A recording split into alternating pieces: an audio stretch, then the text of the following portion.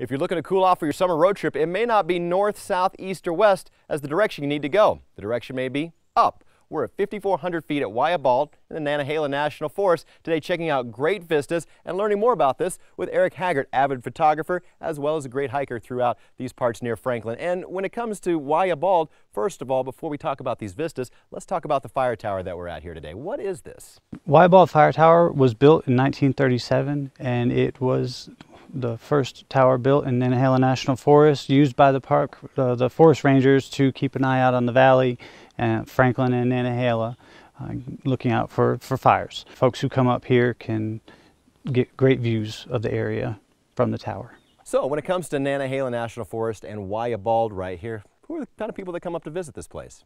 Tourists and visitors that are in Franklin and also in the Nantahala area make their way to Wayah Bald. Hikers, especially the through hikers on the AT.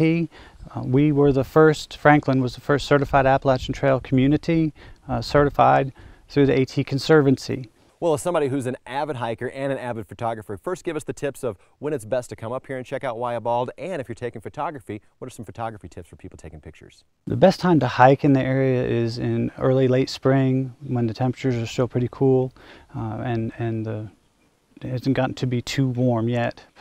The best time to come and take photos would be sunrises. It's easily accessible and you have this wide open view to the east. The sun comes up over the valley. Some of my tips would be to bring polarizing filters, graduated neutral density filters, a tripod, of course, and make sure your alarm clock is set to get up early enough to get here.